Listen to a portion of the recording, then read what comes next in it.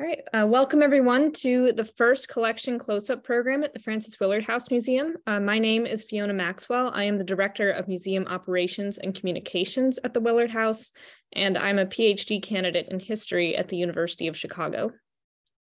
Today's program has come out of a tradition of virtual programs that we began towards the beginning of the pandemic called handicraft hours, where we would bring small groups together to work on handicraft together and learn about items in our collection that pertain to some aspect of women's creativity. This year, our program theme is addressing women's education because we are nearing the 150th anniversary of Frances Willard's role as the Dean of Women at Northwestern University. As such, we are devoting all of our programs to the theme Knowledge is Power, Women in Education.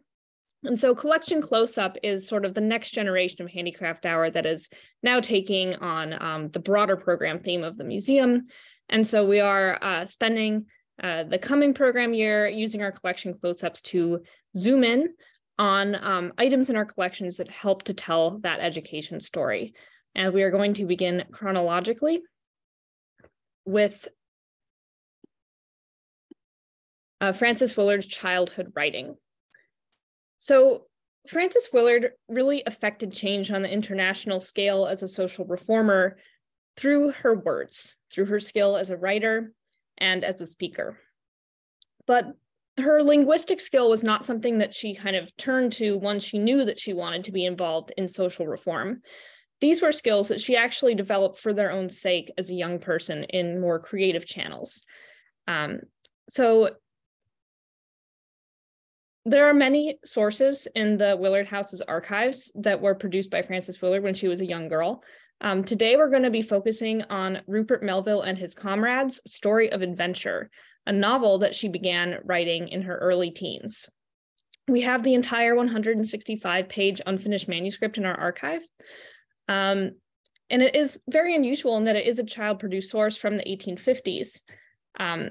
It is perhaps even more significant in that it gives us a glimpse into how Willard started to hone these expressive skills as a young person while growing up in our pretty isolated Wisconsin farm. So today we'll go through the context that led Willard to create her novel.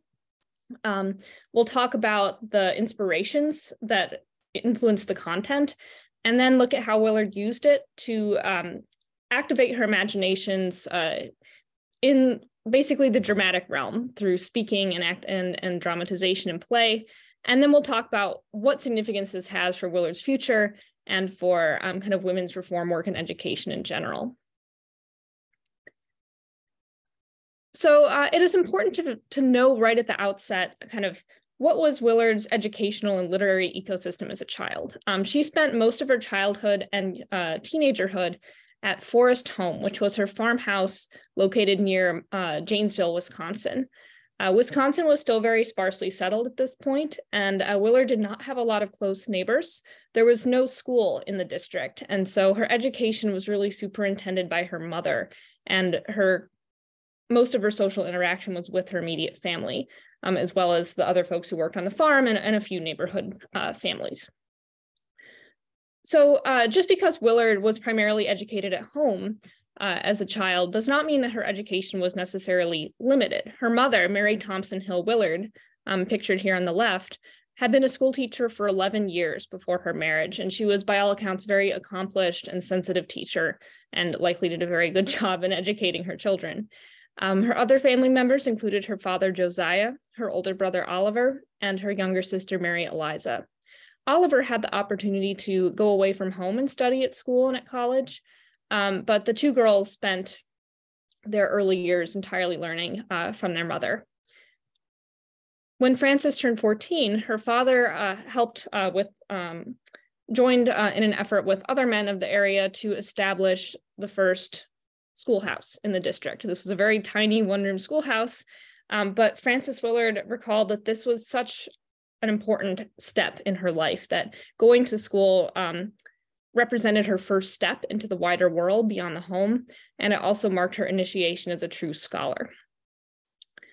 So Willard's education was influenced first and foremost by her family, also by some neighborhood mentors, like some women who she would bring writing to just to share it and get their feedback, as well as, of course, her schoolmaster when she did start going to school.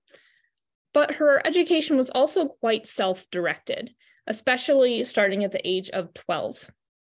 At that age, Willard began to keep a journal, and every day after she finished her farm chores, she would climb up to what she called my perch in the old oak tree on her farm, and she wrote that she would write down the day's proceedings, scribble sketches and verses, and eventually began her novel, Rupert, Melville, and His Comrades, A Story of Adventure. It might come as a bit of a surprise that for a woman who we associate with the women's rights movement and with leading the largest women's organization of the 19th century, the WCTU, that as a child, Willard's story had an all-male cast of characters. This is because her chief reading matter consisted of adventure stories. And I think it's important to note that Willard was someone who, as a child, was very much excited by outdoor play and kind of this sort of more adventurous style of stories. And she was not all that interested in what was typically associated with little girls, like handicraft and sewing and that sort of thing.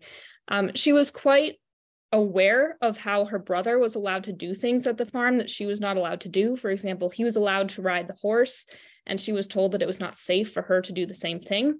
So, being Frances Willard, she saddled up the family cow and rode the cow around the farm just to show that she was quite capable of doing anything her brother was able to do. This experience of comparing her rights to her brother's eventually expanded into he gets to go away to school and I don't. He gets to go off and vote and I don't. So this was something that was really at the top of her mind. And in her consumption of fiction and eventually her writing endeavors, this theme is really present because at the time she wrote in her journal that, she didn't want to be a boy or a man, but she wanted a boy's advantages. And imagination was one way that she was able to kind of get a taste of that. So this desire to create the story of these adventurous comrades came out of her secret reading of 3 storybooks.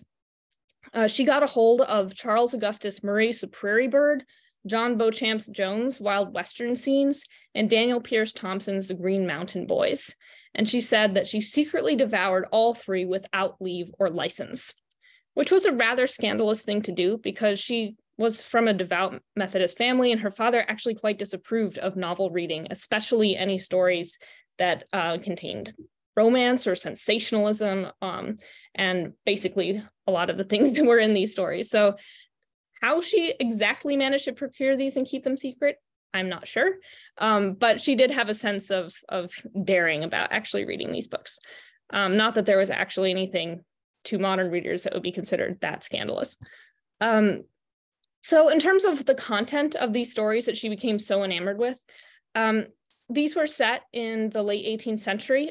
Many of them were set in what was then the Northwest Territory, which Willard identified as a resident of the Northwest Territory, which encompassed Wisconsin and Illinois and Indiana and Michigan and parts of Ohio.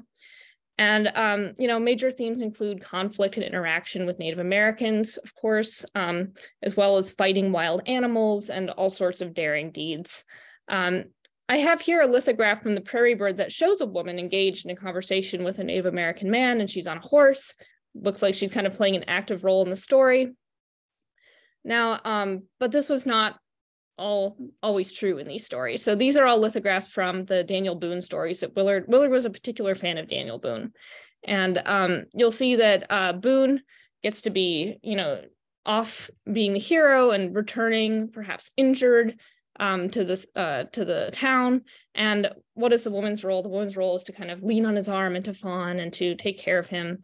And so when Willard is considering this cast of characters in these Western stories, she decides that she doesn't want to be the girl hanging onto his arm. She wants to be Daniel Boone. She wants to be out there having these adventures. So she remembered and wrote later that these stories produced on my imagination the same effect that they would upon a boy's. So this love of adventure is not limited just to boys. Girls have a sense of adventure too. And she concluded, above all things in earth or sky, I wanted to be and meant to be a mighty hunter. So at the age of about 12 to 14, she decided that her future career path, she was going to be Daniel Boone, literally. And her first step was writing Rupert Melville. Now we have, as I said, all the pages that she produced of this novel. However, they are extremely hard to read. We have PDF scans, but Willard, of course, had difficult to read handwriting. Some of the pages are stuck together. So the archives are currently contemplating launching a transcription project, which I think would be amazing because we can actually get kind of access to Willard's words and her story at such a young age. But we can access a bit of what Rupert involved and what it meant to her through looking at how she transformed it into a performance piece on her farm. So let's see, before we get to that, I'll leave it here. Rupert became an active performance once Willard decided she was going to share the text with her family and her neighbors. She talked so much about Rupert and his adventures that her novel became what she called a standing joke in the family. It came to have so many characters that her older brother Oliver told her that for the life of him, he didn't see how I expected to get them all decently killed off inside of 1,000 pages. Perhaps not all the characters are dead because she only made it up to 165. Now, this was a very disciplined effort. She remembered that she made herself write at least one page, handwritten, after she finished her chores every day, and she would reward herself by performing it aloud. So she read each chapter out loud as fast as it was written, and her biggest fan, at least in her mind, was Lizzie Hawley, who was a dressmaker from Janesville who came and stayed with the family every so often to do up the new clothes for the girls. But later, Willard reflected that perhaps the reason why Lizzie listened so dutifully was because she had no choice, that, you know, she was paid to fit Willard's dress, and Willard had the story in her hands and was talking, and of course, as Willard later wrote, the busy needlewoman could not get away. So the next step in bringing Rupert to life was handicraft. Willard's little sister, Mary Eliza, was a very passionate visual artist, and she had an enthusiasm for adventure as well, but she never really read these Western stories. She kind of went so far as Swiss Family Robinson and stopped. But she was more than happy to help Willard create Rupert as a character. And so they formed two clubs together, the Artists Club and the Rustics Club. And these two clubs would combine their interests in adventure and in art. So to begin with the Artists Club, the girls elected themselves president and secretary. They spent a lot of time reading papers aloud about art, and they also took on projects. And their first project was to create a costume, a hunter's costume for Rupert Melville. And Willard was starting to realize that it might be that she was not actually going to get to go west and become a hunter like Daniel Boone, but she decided that somebody was going to, and so thus she would supply the costume. And now this costume, Willard wrote, was none of your soft city clothes. It was designed, 1, to stand, wear, and tear, 2, to not take forever to put on, and 3, be snake-proof. So it consisted of a coat, trousers, hats, mittens, and boots.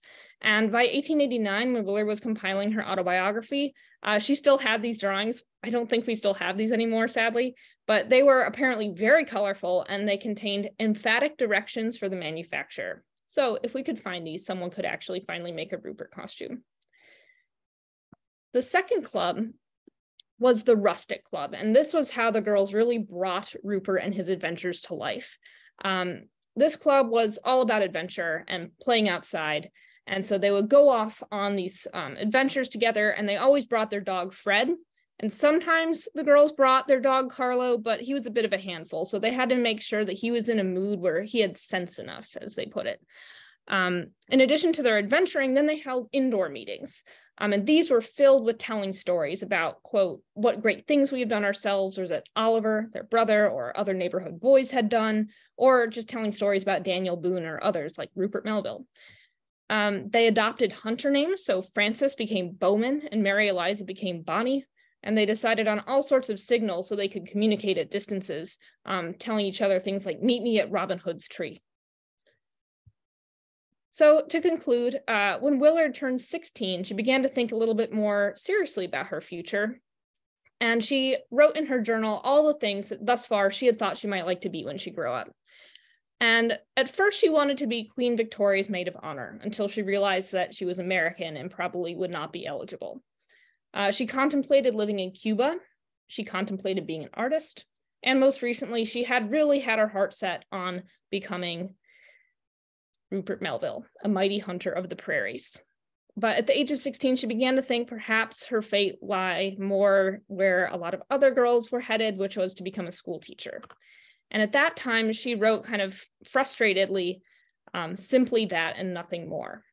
Now, as we are exploring in our Knowledge is Power series, becoming a teacher is no small feat, and it's, of course, an extremely important position. It's a position that Willard held for 12 years, and eventually that led her to become a higher education leader in Evanston and really push the boundaries of women's higher education.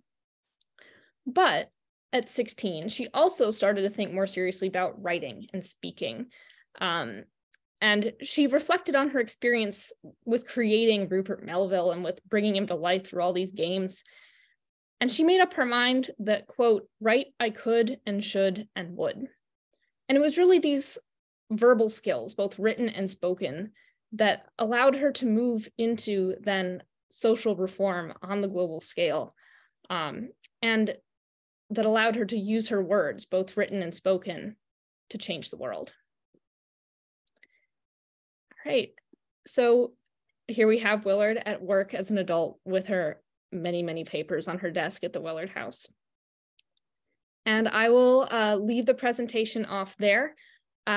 For our asynchronous viewers on YouTube, if you have questions, feel free to comment or to email us at info@franceswillardhouse.org.